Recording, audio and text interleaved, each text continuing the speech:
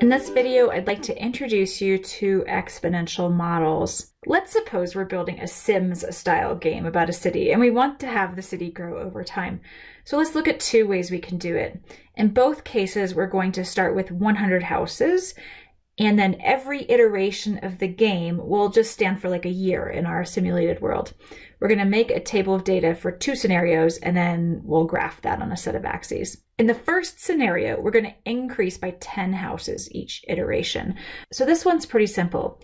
If we start with 100 houses and we add 10 houses, we would have 110 houses in the first iteration. In the second iteration, we would have 120 houses. The third iteration, 130 houses. The fourth iteration, 140. The fifth, 150.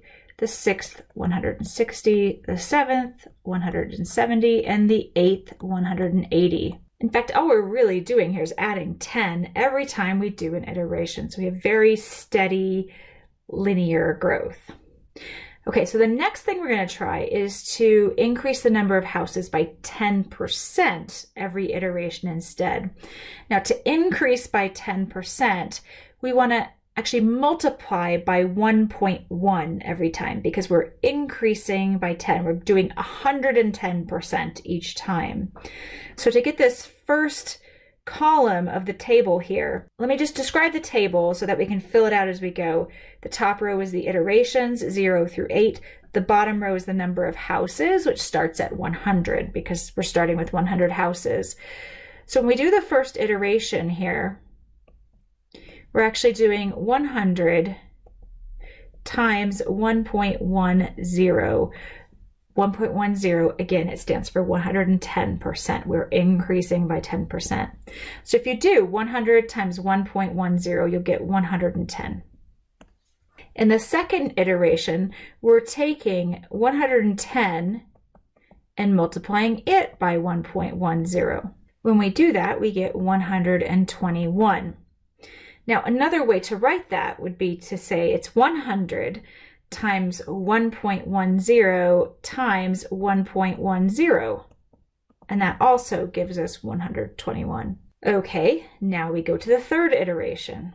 Now we need to take 121 and multiply it by 1.10. We need to increase 121 by 10%. When we do that multiplication, we get 133.1.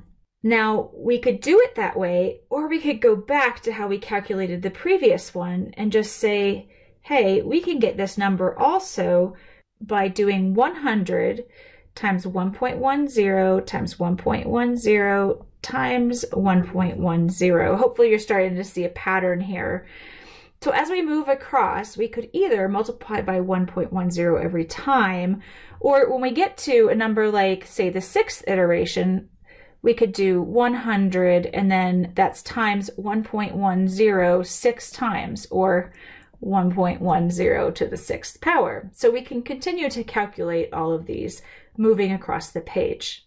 So if we go through this process of doing all the multiplication, for the fourth iteration, we'll have 146.41 houses. For the fifth iteration, we'll have 161.051 houses. For the sixth iteration, 177.1561 houses. For the seventh iteration, 194.8717 houses. And for the eighth iteration, 214.3589 houses. You can see that the second scenario involves numbers that are not quite as nice as the first scenario. Declare the variables for our scenarios, and then let's go ahead and graph these in Desmos.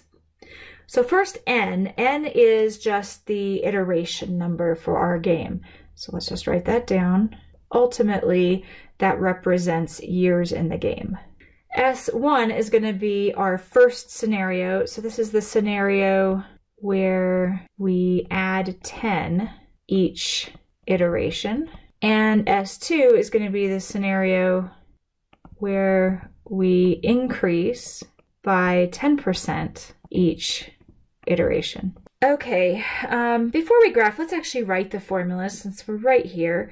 We know that this first scenario, we already kind of figured that formula out. We're adding 10 each time. So let's say for scenario 1, of n, we're starting with 100, and then every time we do an iteration, we're adding 10 times n. So when we do iteration 3, we're adding 10 times 3. We can check that up here. That would give us 130. So that looks okay. We also figured out a formula for the second scenario because we know that we can get iteration 6 by doing 100 times 1.10 to the 6th, right? And so our formula for the second scenario, S2 of n, we're going to start with 100 and then we're going to multiply by 1.10 to the nth. So in the 6th iteration, it would be 1.10 to the 6th. In the 8th iteration, 1.10 to the 8th, etc. Okay, let's take a look at this graph now. For the first scenario, we're going to start with 100 and climb up to 180.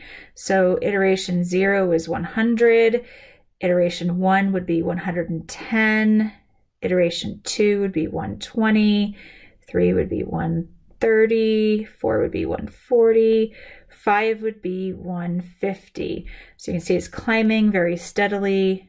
I'm just going to keep climbing at exactly the same rate until I get to iteration 8. You can see that's a nice straight line. I'm going to grab my ruler and graph a line between those. And this is scenario 1. I'm going to use a different color for scenario 2. Let me do this one in kind of the orangey color. I still start at 100, right? 0, 100. At 1, I have 110, so that even is exactly the same. At 2, I have 121, it's just a little bit bigger. At 3, 133, again a little bit bigger. 4, 146. 5, 161. Starting to diverge from the other line now. 6, 177, 7, 194, and 8, 214. So you can see that one is starting to diverge a bit. It's not a straight line, it's actually a curve. So if I draw that one in, it's increasing just slightly, moving away a little bit more at a time from the S1 curve. This is the scenario 2 curve. I just want to show you in Desmos so you can see that that this is correct. So let's jump over to Desmos. I have the data graphed here, and I can actually put in the 2 functions we drew as well. Now Desmos isn't crazy about you using S sub 1 and S sub 2 in the functions when you've already used them in the columns of the data table. And so for this reason, I'm using capital S of n and capital T of n to graph these 2 functions. So first I'll add capital S of n, that's the straight line, and you can see that's a nice straight line. And then I'll add T of n, which is the 100 times 1.1 to the n. And you can see that that does curve. And in fact, if I zoom out in this graph, you can see the curve even more.